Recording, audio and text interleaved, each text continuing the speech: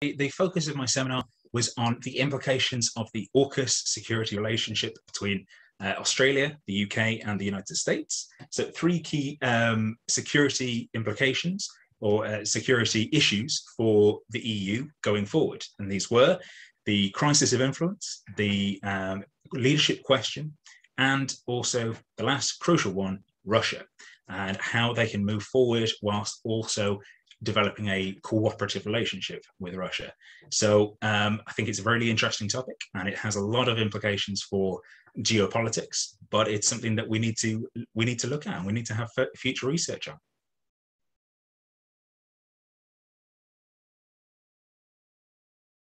So my doctoral research was on the US and UK decision to invade Iraq in 2003, and both how and why decision makers made this decision.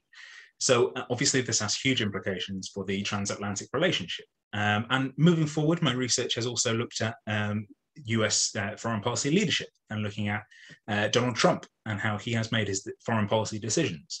And so this has given me a strong interest in US and UK foreign policy decision-making and US and UK foreign policy in various different arenas. So if we're looking at AUKUS, we're looking at how the US and the UK, and crucially the added element of Australia, are seeking to confront China in the Indo-Pacific region.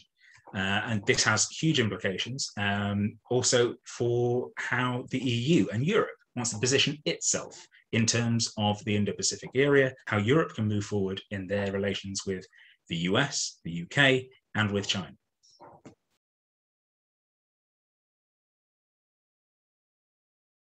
Well, I think this is a crucial time for NATO, both in terms of how it sees itself and how it relates to various member nations. If we look at the US, we've had Trump recently describe NATO as obsolete. We've had Macron tell us that NATO is brain dead.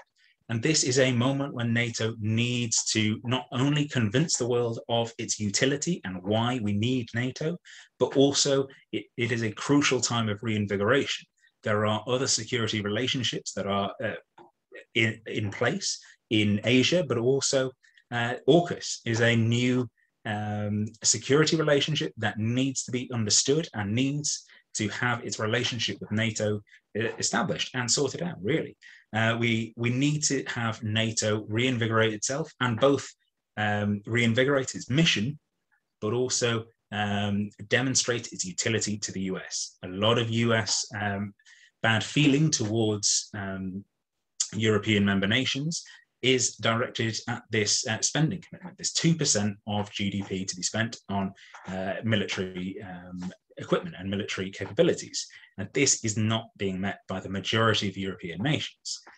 This is a crucial area for NATO moving forward. How do they move forward, and how do they convince member nations to invest further in their military capabilities?